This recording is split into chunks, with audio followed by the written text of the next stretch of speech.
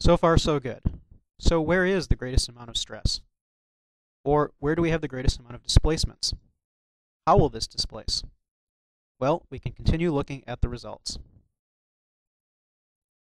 Before we look at the results, SimulationXpress prompts us if we wish to optimize this design. We'll say no for now, but we can always come back to that.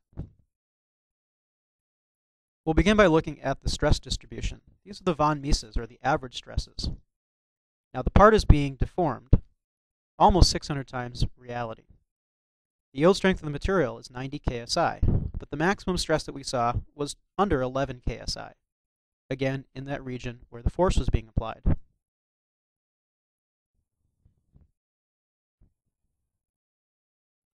We can animate this and save this as an AVI. And we can do the same for the displacements. The maximum displacement is at the tip. Again, the deformation scale is 600 times reality, but the maximum displacement 0.001349 inches.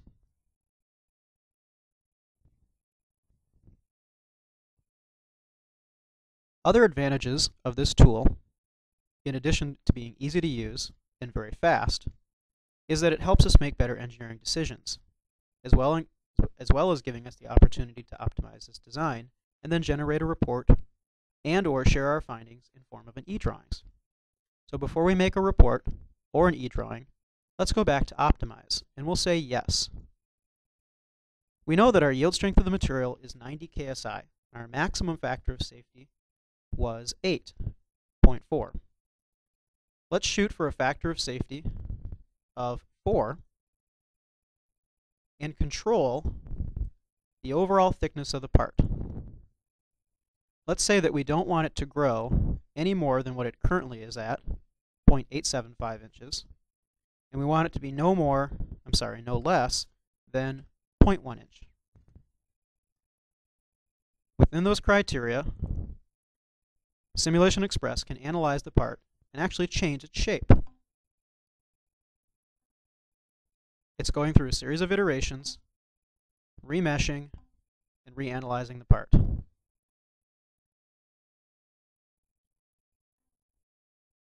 Excellent. Not only did we redesign the part, but we saved some weight, all within a few seconds. Our initial design was almost 2 pounds. Our new design is less than a pound.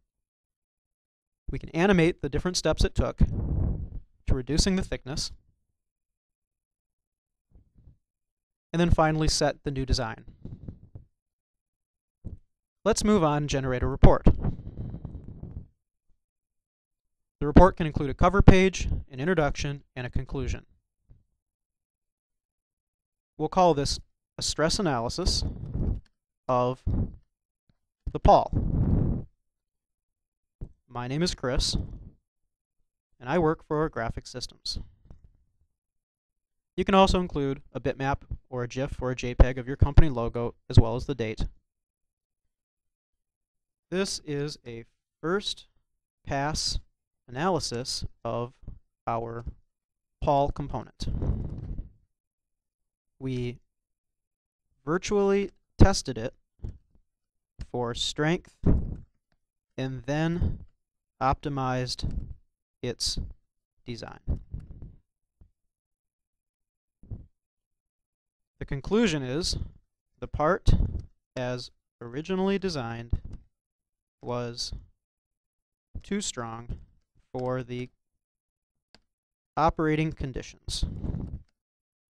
SolidWorks helped us optimize this design for strength and weight. We give it a file name, and immediately SimulationXpress will generate a web page. It takes some screenshots of our various results. A web page opens up in the background, and we can save that off, including the JPEG images that were produced, and then ship them off to somebody. Last but not least, we can also generate an e-drawing, which is a great way to share your information with other people in and out of your organization. E-drawings is a free viewer, downloadable from solidworks.com. It's a very small, neutral file format, easily packaged up into an email, and the results from SimulationXpress include the deformed shape, the color plot, and all the legends. Next, we're going to look at flow analysis.